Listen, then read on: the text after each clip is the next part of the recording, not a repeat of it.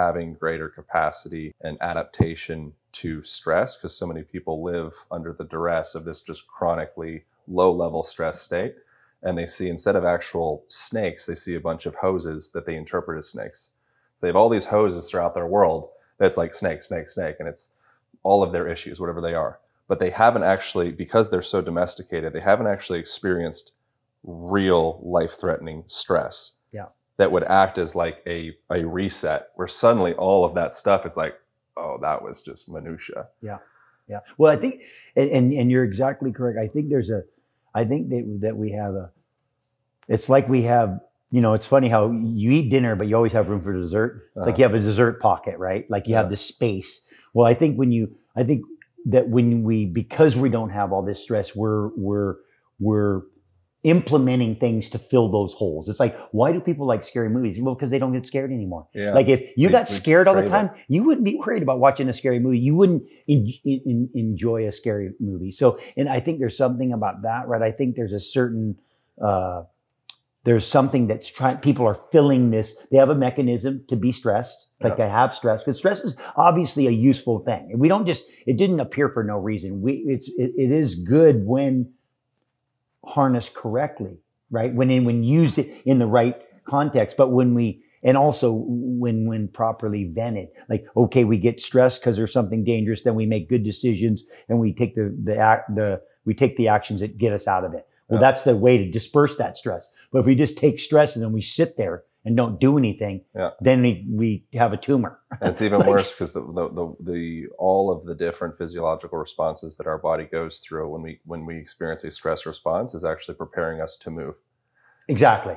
So all the catecholamines and all everything, norepinephrine, like all the things, it's putting you in a place to either fight or flight, but it's all physical, mechanical action.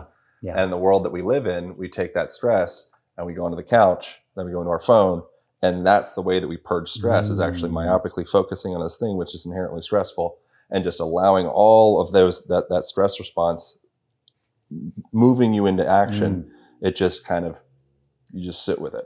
Yeah. And it doesn't get to get that pattern interrupt. It doesn't get to get like purged out. And then it builds up and it builds up and it builds up. Yeah. Well, that feeds into that like my dog, you just need to run them. Yeah.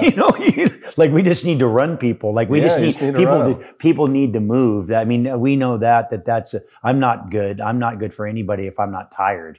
Like I'm in the best state to be malleable and to deal with things when I'm tired. If I'm tired, I'm just sure, that doesn't bother me. That, I'm in a better state. And so I can't imagine if I wasn't able to actually get into that, like actually be tired, like wear myself down. I mean, that's the nice thing about some of the things that we did and that we do, is we look for ways to do that. Like, and sometimes they can be simple. You don't have to make it so complicated. Like we create so much complication around certain things. It's like, no, just lift that heavy thing, carry it over there and do that a bunch of times and you'll be tired. You don't need to make it some like elaborate process. It's almost like a form of stalling. Like I'm going to wait for this really amazing, complex technological thing. The technology is going to save me. Where it's like the simplicity is like in your pocket, in your body, outside right now. But it's like, no, I'm going to wait. Yeah. Well, but I think that's another way we try to get out of it, because we do want to get out of it. Yeah. Like we naturally want to. We're always, we're water, and we're always looking for the path of least resistance. So we're always looking for a way to get around. Like, how can I hack my way into not leaving the couch and feel like I'm going to be fit? And, like we're just looking for that. Like, is there a pill? Got to be a pill. Yeah. Just give me one. I'll take a pill and then all my work, all my burdens will go away, kind of thing. I think that's pretty natural. I think it's a natural way. I mean, it's probably based on a biological thing around survival, because there was so much difficulty that the least difficult way was still difficult. It was just, we would actually make it. The other ways you might not survive, kind of thing. Yeah. So it's based on that.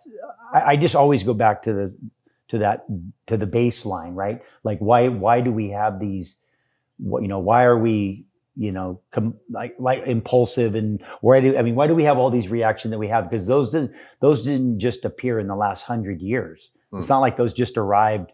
Like that stuff has been in us for a reason, and it had to do with survival, because that's our job here. Is like, I mean, for me, I feel like the job here is to survive, and to survive optimally would be to be in good physical and mental health.